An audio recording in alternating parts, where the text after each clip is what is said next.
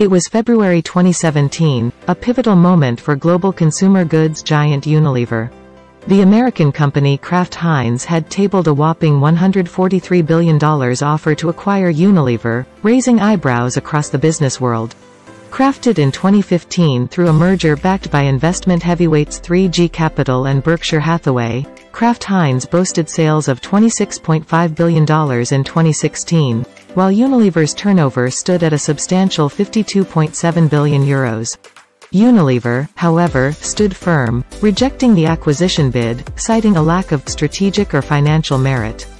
CEO Paul Polman rallied Unilever's shareholders to fend off the bid successfully. Despite the victory, the unexpected takeover attempt prompted Unilever to reassess its strategies. In response, Unilever announced plans to divest its spreads business, restructure key divisions, review its dual ownership structure, initiate a €5 billion share buyback program, and increase dividends by 12%, all aimed at accelerating cost savings and appeasing investors. Paul Polman expressed the need to expedite their plans, acknowledging the opportunistic nature of Kraft Heinz's approach. He emphasized Unilever's determination to use this episode as an opportunity to strengthen the company further. Meanwhile, in the Indian scenario, Hindustan Unilever Limited, HUL, Unilever's Indian subsidiary, faced a similar challenge. Harish Manwani, the non-executive chairman, and Sanjiv Mehta, the CEO and MD, found themselves at the helm of HUL during this transformative period. Echoing Unilever's strategy, HUL outlined plans to divest non-core businesses, initiate a share buyback program, and increase its operating margin to 18%. In addition to aligning HUL's roadmap with Unilever's strategic review, Manwani and Mehta grappled with competition from global giants like Procter & Gamble and Reckitt Benckiser, as well as local players like Nirma, Patanjali, and Amul. Despite HUL's impressive growth from ₹123 billion and ₹19 billion in net revenue and profits in 2006 to about ₹320 billion and ₹41 billion, respectively. In 2016, the Kraft Heinz takeover proposal emphasized the ongoing need to innovate and create value. Join us on a journey through the dynamic landscape of Hindustan Unilever Limited as we delve into how HUL navigated challenges and emerged stronger in the diverse markets of India.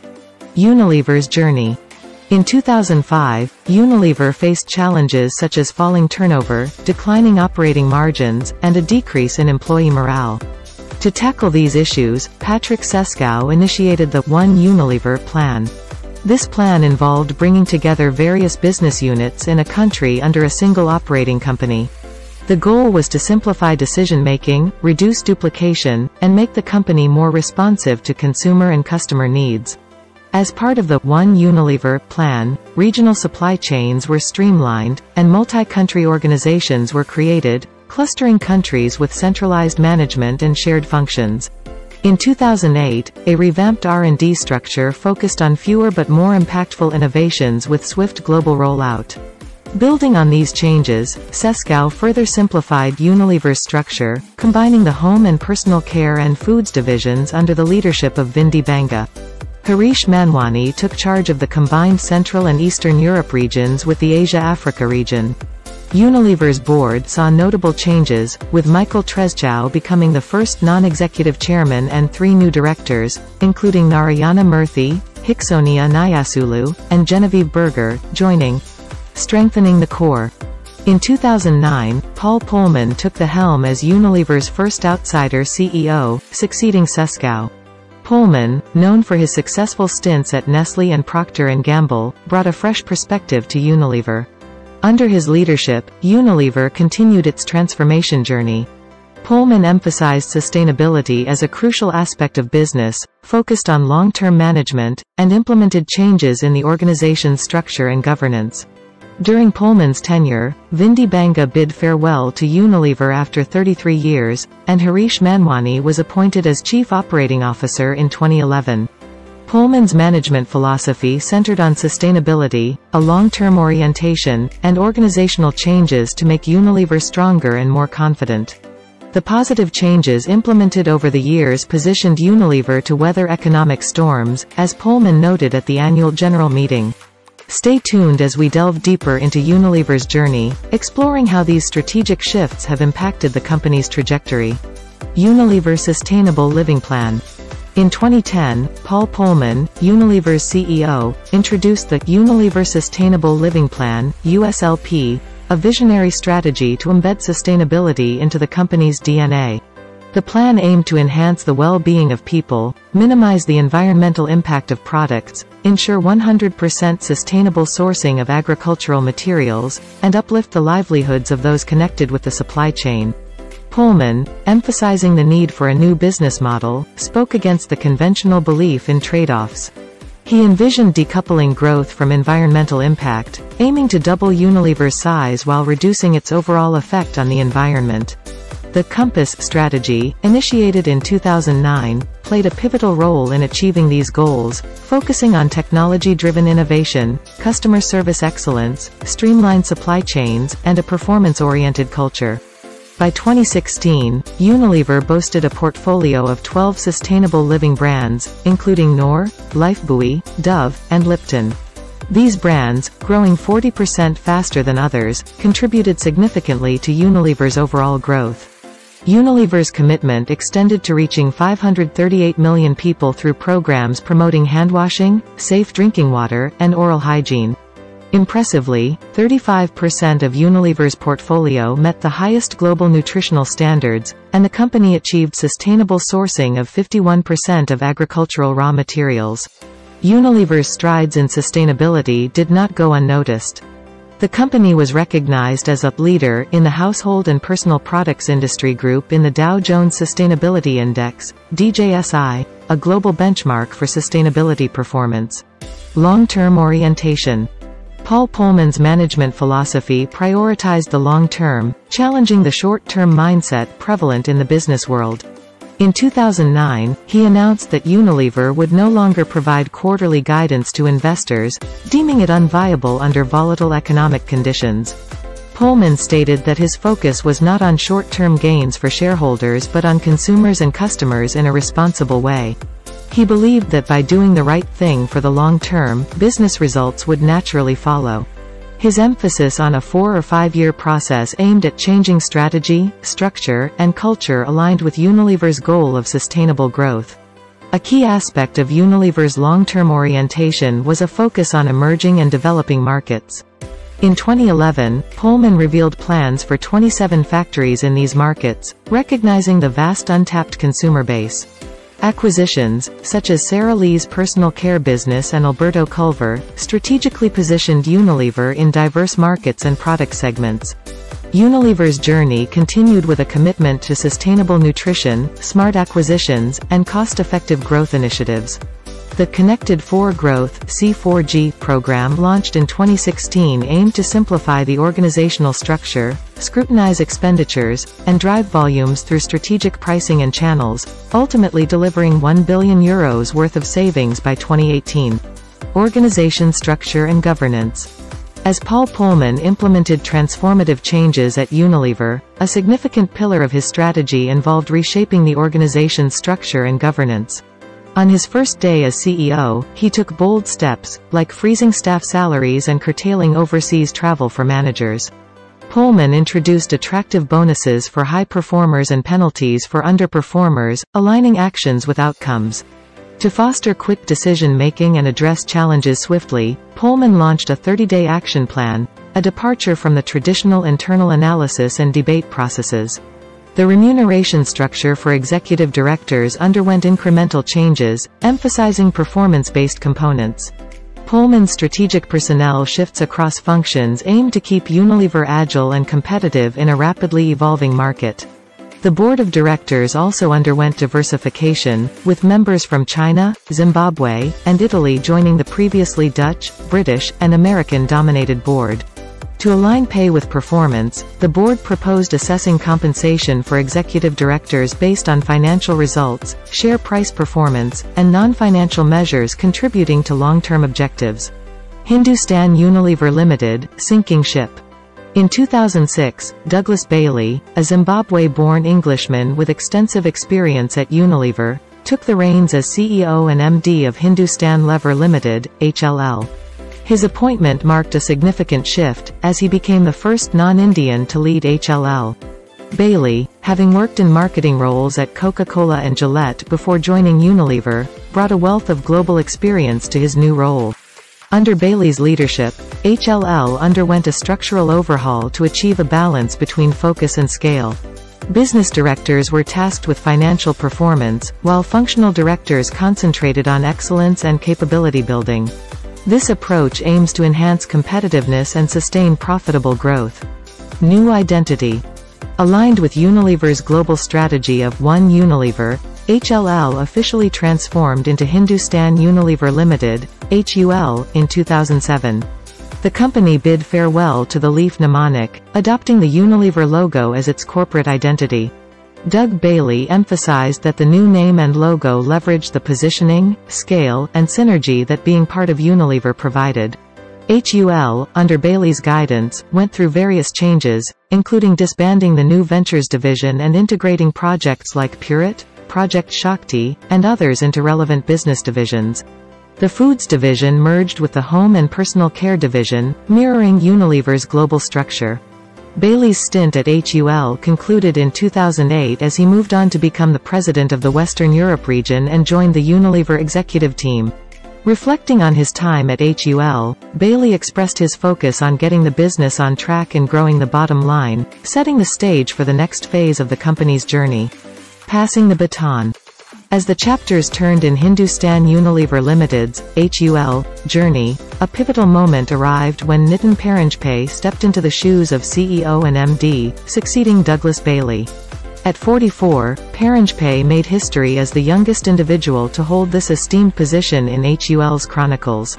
Harish Manwani, chairman of HUL, spoke highly of the smooth transition, crediting Bailey for fostering a robust pool of talent.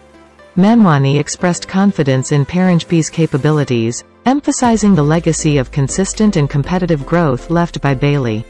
Paranjpe, a Mumbai's Jamnalal Bajaj Institute of Management Studies graduate, had been an integral part of HUL since 1987, rising through the ranks with roles in marketing and sales. Acknowledging his new role, Paranjpe pledged to continue building on Bailey's foundation. He highlighted growth opportunities, especially in the underdeveloped food category and the water sector. In 2008, HUL scaled up its Purit water purifier venture, addressing the critical need for safe drinking water in the country. The innovative product, operating without electricity or gas, quickly gained traction, reaching millions of households and earning accolades. Purit's success story unfolded further as it expanded globally, reaching countries like Bangladesh, Indonesia, Brazil, Mexico, Nigeria, and Sri Lanka. By 2013, it had positively impacted the lives of 45 million people worldwide. HUL, aligning with Unilever's sustainability goals, also undertook initiatives like the Help a Child Reach 5 Inches campaign, emphasizing hygiene education and handwashing. Looking ahead, Paranjpe articulated a vision focused on sustainability, aiming to decouple business growth from resource use while coupling it with societal progress. In the realm of home and personal care, he outlined plans to introduce winning brands from Unilever's global portfolio, emphasizing categories like top-end hair care, skincare, and deodorants. Navigating challenges. The FMCG sector in India faced a roller coaster ride with fluctuating raw material prices in 2008. In response, HUL adjusted prices in 2009, but its performance faced challenges, as highlighted by CEO Pullman in Unilever's 2009 financial results. Wheel, a significant contributor to HUL's top line, faced stiff competition, particularly from Gadi detergent. However, strategic maneuvers and relaunches helped Wheel reclaim its position as India's largest laundry brand. In the subsequent years, HUL ventured into new product launches and category expansions across various segments. It introduced Comfort fabric conditioners, Cif multi-purpose cleaner, and expanded the Dove brand into deodorants, hair oil, and body lotion. In the personal care category, new products and relaunches were observed in brands such as Fair & Lovely, Close Up, and Rexona. In the food business, HUL entered the economy segment of the tea market with Brooke Bond Sahatmand and capitalized on the growing teabag market with Taj Mahal and Lipton brands. Additionally, it launched various flavors and communicated the benefits of tea through the Red Label Health Challenge campaign. In the coffee market, variants of brew were introduced, and a unique partnership with Future Group aimed to develop and brand bakery items exclusively for Big Bazaar stores. Building momentum. Amidst these strategic moves, Gitu Verma took the reins as the executive director of the foods business in 2011, bringing with her a wealth of experience from PepsiCo and Procter & Gamble. In 2013, HUL and Unilever redefined their agreement, revising matters related to technology, trademark licenses, and services provided by Unilever to HUL. The royalty paid by HUL to Unilever increased from 1.4% to 3.15%. This adjustment reflected the evolving interdependence within Unilever's global operations. In the same year, Unilever expressed its intention to increase its stake in HUL from 52.48% to 75% through an open offer in the stock market. Despite some adjustments, Unilever ended up owning 67.28% of HUL's shares. The move was part of Unilever's strategy to invest in emerging markets, recognizing HUL as an excellent Indian business with significant growth potential. The Indian outsider. A new chapter unfolds. In the ever-evolving story of Hindustan Unilever Limited, the transition from Nitin Paranjpe to Sanjiv Mehta as CEO marked a significant chapter. Mehta, hailing from Unilever's North Africa and Middle East regions, brought a fresh perspective to the table. Harish Manwani, HUL's non-executive chairman, expressed confidence in the leadership change, emphasizing the depth of talent within the organization. Mehta, a commerce graduate and chartered accountant, came with a wealth of experience across various markets. Having previously led Unilever's operations in Bangladesh, the Philippines, and the NAME region, he wasn't a stranger to steering the ship. His appointment as CEO signaled continuity and strategy but with a renewed outlook. Upon assuming the role, Mehta initiated a pilot study in consumer clusters, revealing gaps in HUL's market understanding. He advocated for dissecting the market more thoroughly, challenging the belief that certain categories were saturated. Mehta's vision of creating many small Indias within HUL's operations aimed at tapping into diverse regional opportunities. In 2014, he introduced the Winning in Many Indias (WIMI) initiative, reshaping HUL's structure to align with the varied landscape of the country. The move from 4 branches to 14 consumer clusters aimed at intensifying the go-to-market focus, recognizing the growth potential in Tier 2 and Tier 3 cities. In the pursuit of efficiency and effectiveness, Mehta simplified work processes and introduced the Country Category Business Teams (CCBT). These teams, representing specific categories, embodied an entrepreneurial mindset to enhance decision-making agility. While HUL continued its commitment to the Unilever Sustainable Living Plan, USLP, launching initiatives like Help a Child Reach 5 Inches and the Domex Toilet Academy, Mehta's leadership brought a strategic shift. The focus on premiumization in personal and home care reflected the evolving market dynamics. The divestment from non-core businesses, like the joint venture with Kimberly-Clark Corporation, showcased a commitment to streamlined growth. As HUL faced increasing competition from regional players, notably Patanjali, Mehta emphasized the need for agility. The rise of local companies posed a challenge, prompting introspection on whether HUL should adapt more profoundly to the local landscape while aligning with Unilever's global agenda.